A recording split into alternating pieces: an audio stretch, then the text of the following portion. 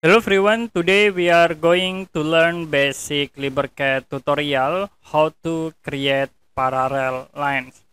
As example, I will draw lines with these 2-point line. Click from this point and you can press shift button hold to create a straight line. Now if you want to create parallel lines from this line object, you can select and then I will use a parallel tools. Now you can move into near line object, click to apply like this.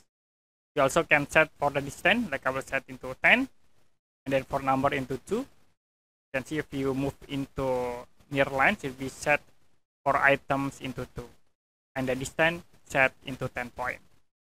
The other option, you also can create parallel lines by stroke points.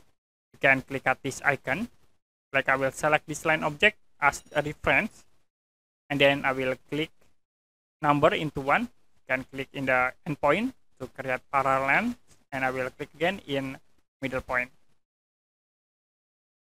Okay, that's it for basic LibreCAD tutorial how to create parallel lines.